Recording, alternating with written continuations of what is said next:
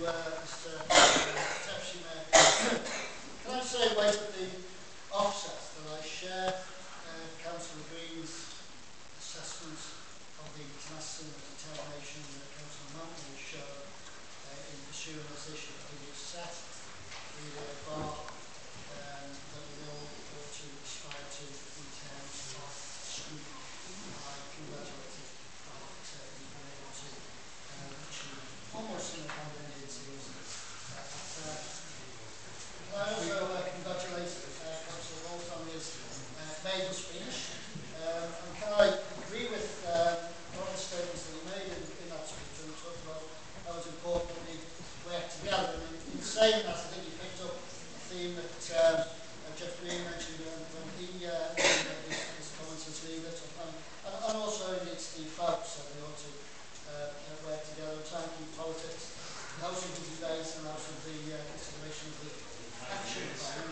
On the coordinator that we have, it is the consideration of the action plan that we're here to do. I think it's a shame that since Steve made his call to keep politics out, not a single Labour member has failed to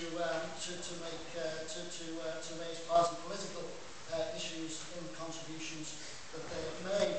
I'll try, Mr. Deputy Mayor, to bring us back to the discussion of the action plan.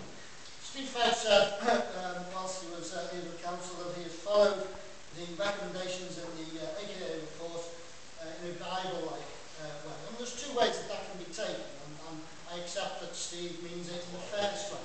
The first way is that it's a robust and positive response to the report petition. The second possible interpretation is that it is this far and no further. When I read some of the recommendations and the response to them within the action plan, sometimes it raises some questions that I think ought to be matters of debate and ought to be matters of decision between us, which is why I say Bible-like might not be the best way if Bible-like means this far and no further. Recommendation 6, for example, calls on reviews of policy and performance functions. I have no argument with that review. Another thing I've argued with is that the way that we went about approaching it was to split it into two lines of inquiry, which almost seems to say to me that we're leading to a position where policy will be divorced from performance. And to me that would be another of judgment. I know the key lines of inquiry have been stopped, but they're frozen.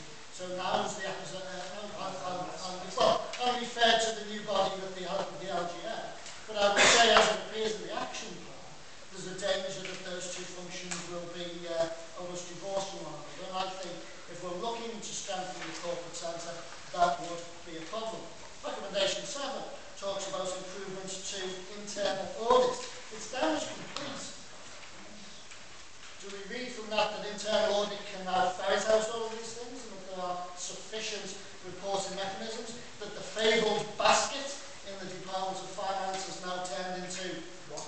I don't know. It says it's complete, but I don't know what is being completed and what these improvements are. I suspect there's probably more improvements that can be made within internal audit and where it ought to sit within the reporting mechanisms of Council. There's a number of other recommendations that refer to individual departments, and reference was made to the Deputy Director issue, which I don't see in the action plan, to be honest. I'm sure it's in the report, I don't see it in the action plan in action. The issue we have with the Deputy Director, certainly the issue that I would have with the Deputy Director in Adult Social Services, to do what? And quite like the Department of Adult Social Services, to start doing its adult social services job. Where the strengthening needs to take place is at the corporate centre.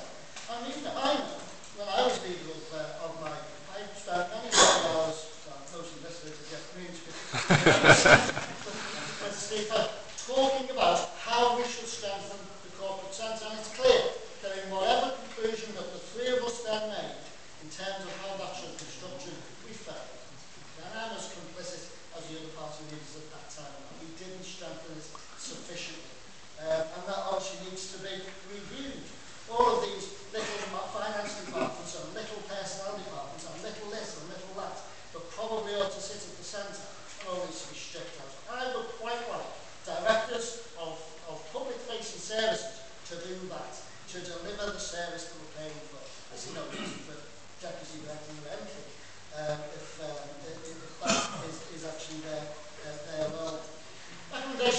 13 in your report talks about involving the Audit and Risk Management Committee. The suggestion is that they report twice to Cabinet. It's only a suggestion.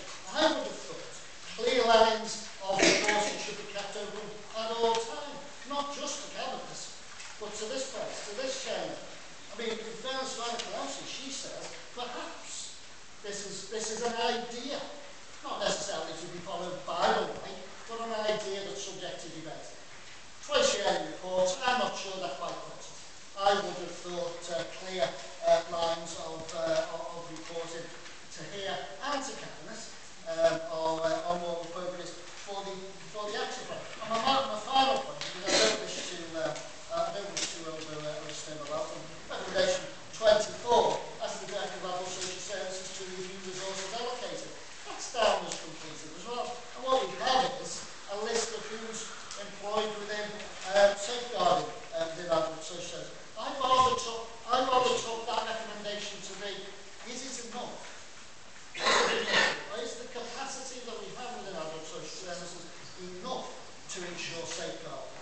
Not that the Director of Adult Social Services should tell us how many he actually has, because it's all based back at the end of the day on the risk assessment that we make. So, in a vain attempt, I'm sure, Mr Deputy Mayor, to bring the debate back to what's in the action plan, there's some things that might be of some use to the Cabinet and to the improvement group, where the Labour group is still, that ought to be taken on